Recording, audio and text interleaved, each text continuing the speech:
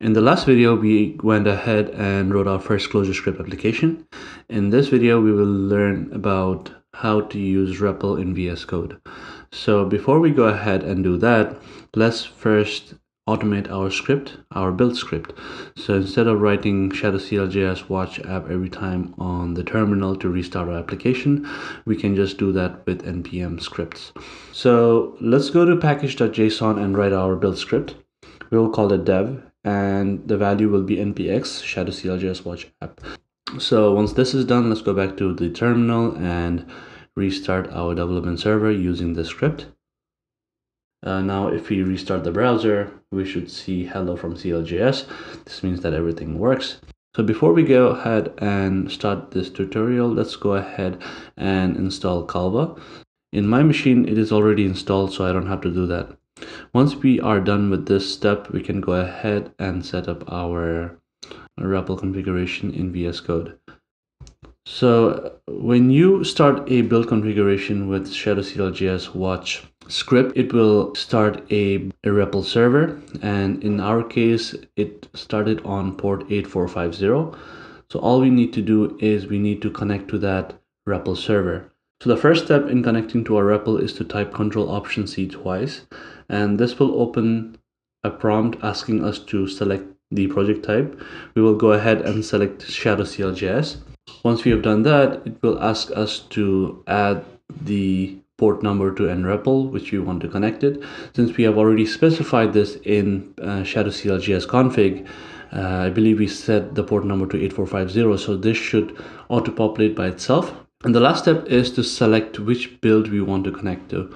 So since we have a build ID of app, we want to select that one because we want to connect to our current build. So now you are connected to the REPL. Now we can go ahead and test our REPL connection.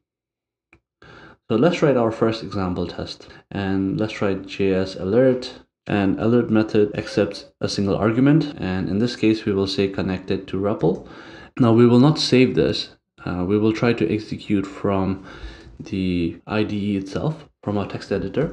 So to execute this piece of code, first we need to type Ctrl-Option-C followed by space. Make sure that you are inside the body of this call. So type Ctrl-Option-C and followed by space. And if you have done this correctly, you should see this dialog opened on your text browser. We have not saved this file, so this is not running because of hot code reloading. This is purely because of REPL driven development. So awesome, our example works. Let's try writing a different example. We will add some few numbers and using the native plus function. And as you just saw, the function was immediately executed and we saw the value 8. So as you can see, REPL works and it allowed us to run small snippets of code from our text editor. In the next video, we will go ahead and write our reagent application.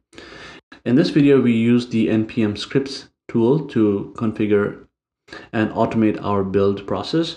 We also learned about Calva. We went ahead and installed Calva in our machine, in our VS Code actually, and then we learn how to connect it to our running REPL, and we do that by pressing Ctrl-Option-C and selecting shadow-cljs as the project type, and then adding the port number as well as selecting the build ID.